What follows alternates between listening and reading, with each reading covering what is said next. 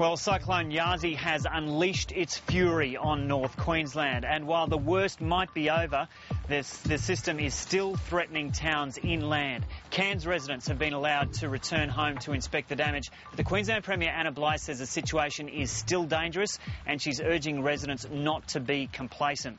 Let's take a look at how things unfolded last night. The Category 5 storm crossed the coast near Mission Beach just before midnight local time, packing winds of up to 285 kilometres an hour. Early this morning it was downgraded to a Category 2 storm as it continued westwards towards Georgetown, and in its path now is Mount Isa. Yasi is expected to hit the city unbelievably as a Category 1 cyclone tonight.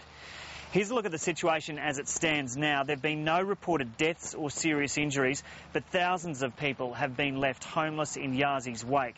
180,000 homes and businesses are still without power, and farmers are facing significant losses. So this is the situation here tonight in Tully. Dozens of homes and businesses have been torn apart. This was actually the Tully and District Senior Citizens Centre. It was one of the evacuation centres, believe it or not, planned evacuation centres. Evacuees turned up here yesterday morning, took one look at it and said, I don't think that's such a good idea going into that building. So everyone moved to another centre. It turns out that was a pretty good call. Now, ABC reporter Paul Lockyer takes a look at how Tully weathered the storm. For a full 12 hours, the people of Tully huddled in their homes, or any shelter they could find, as the cyclone roared through the town. It disintegrated around them. Street by street, the images tell the story. Amid the wreckage of homes and businesses, trees plucked out of the ground or stripped bare by the gale force winds. Oh, terrible.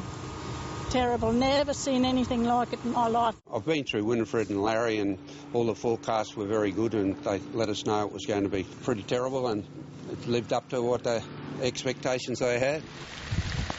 Outside town, the disastrous site of flattened banana crops. Most of Australia's bananas are grown here, and the crop destruction is on a scale of that of Cyclone Larry 5 years ago.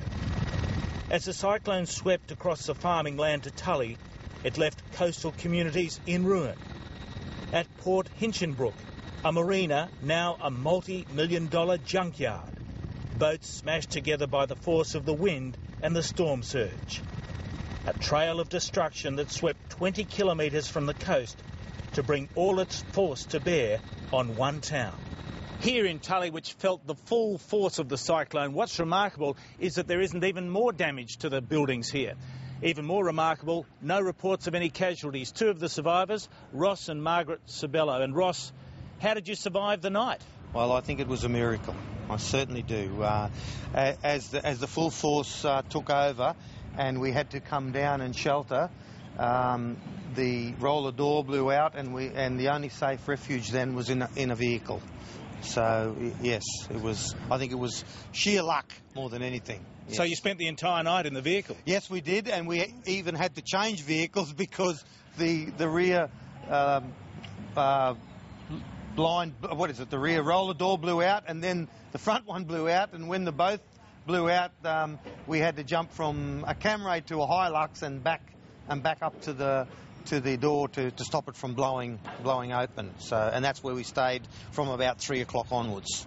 How terrifying was the wind? Very, very terrifying, very noisy, and we could hardly hear ourselves, hear each other talking, and it was just so loud. Frightening, terrible. I don't want to go through that again, ever.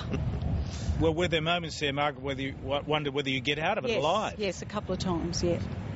Because of those doors, if they'd have hit us or let go when we were changing vehicles, would have been the end.